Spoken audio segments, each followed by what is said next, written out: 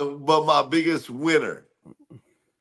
There was a team that traveled all the way to the Bay Area, and Oh, all I heard was why Purdy. you be how? Well, how would you have them as winners when you I'm picked about them to to tell win? you why. I'm about to tell you why.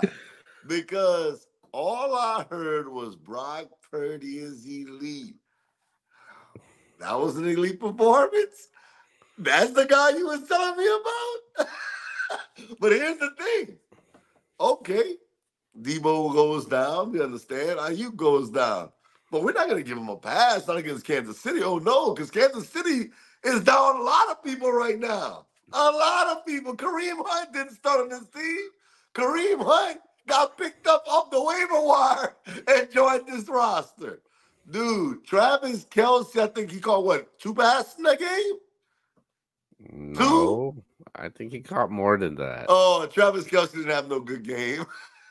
Travis I'll look Kelsey, right you now. gonna make me pull his stats up. Travis Kelsey wasn't balling like that. We I not never doing said that. I never said he was balling like that. He Hold definitely on. I'm about to pull it up. You don't have to worry. And I normally I don't ever bring my computer he with me when had I do these. 4 receptions for 17 yards. 4 receptions for 17 yards. So Travis Kelsey didn't play well. Patrick Mahomes threw 2 interceptions and threw for 154 yards. You know what happened, Keo? They still beat the 49ers in San Francisco. No I, touchdowns by Patrick Mahomes. I'll tell you why, but go ahead and Okay, finish. but this is my thing. San Francisco, you're at home. You say that you want to get Patrick Mahomes back for losing. They lost the Super Bowl, whatnot. That's all good. You got Brock Purdy, who I hear every week on this show and on every show in Not MBS. every week. How elite this guy is, how he's the best player on the 49ers team, and he can make me and Keo look like Chris Carter and Randy Moss because he's that good. And yet, I want to pull this up.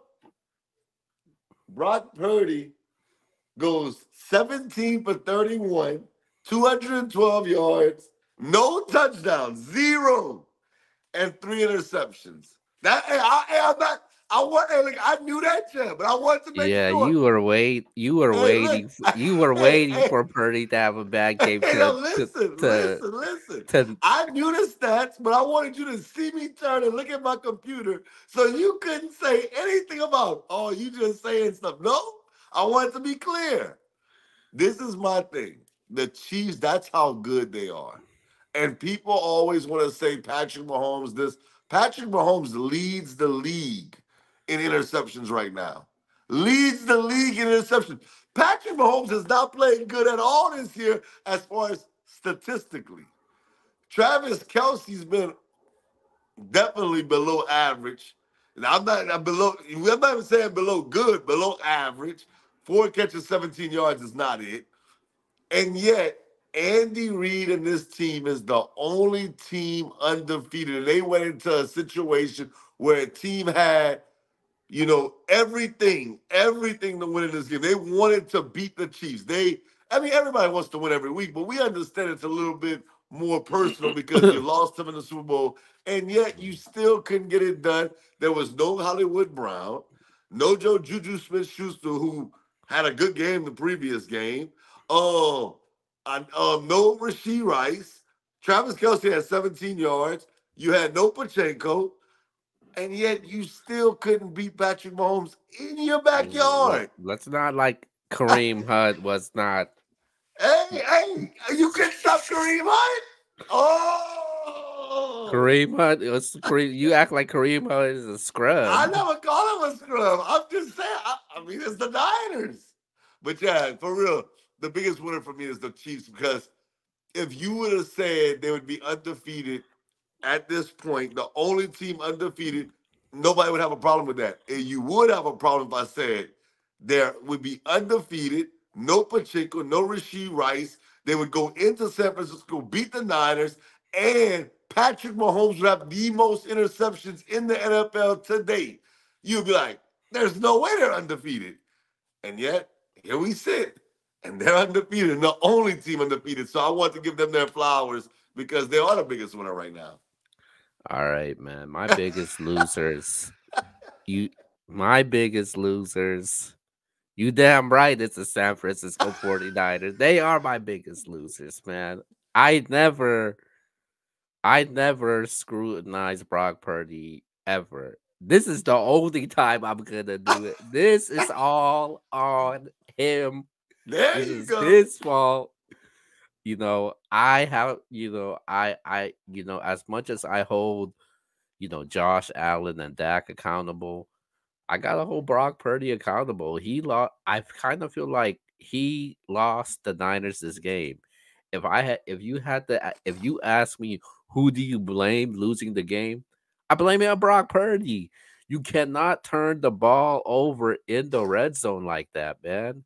Three interceptions in the red zone. That's real. That's unacceptable. They put he did put his team in position to in the red zone, but you just cannot turn the ball over. And I put the blame on him. Some of the throws he made, I'm like, damn, you throwing in double coverage. You're forcing these throws right now, and that's just not acceptable at all. And then on top of that, you lose Debo Samuel.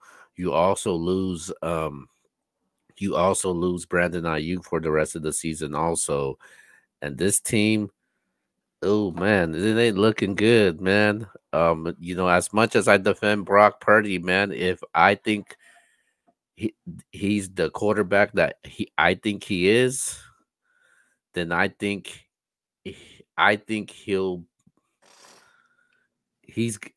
he will do what he's supposed to do if I think he's that type of quarterback that I think he is. If it comes to Brock Purdy, and then the Niners lose at home also, and guess what? You know who the Niners are playing against this upcoming weekend? What is it? the The Dallas Baltimore. Cow. Oh, No, the Dallas Cowboys. They're playing the Dallas Cowboys this weekend, Sunday night. that's not the worst thing. I mean, Dallas is coming off of a bye, but if they were But playing but Baltimore, I'd be like, oh God, but they guess might what? get one. I, I the way the Cowboys was playing, I'm like, okay, I might take the Niners. But now I'm I'm t- I like Dallas because the Niners are banged up. The Cowboys are getting healthy. You got Micah Parsons coming back this weekend. You got Kendricks coming back this game. You got Deron Bland coming back in this game also. So the Niners do have the Cowboys number, but this might end this weekend. And I don't like the Niners' chances right now, especially both of your starting wide receivers are out right now.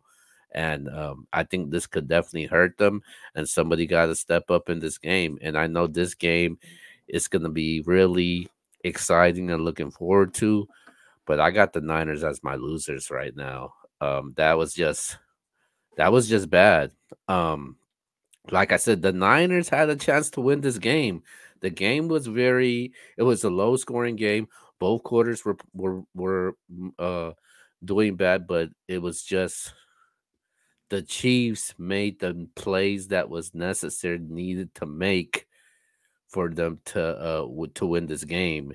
And the Niners just did not take advantage of the game. It wasn't like the Chiefs dominated this game. It was just the Niners. They made a lot of crucial mental mistakes from the special teams on the offensive side also.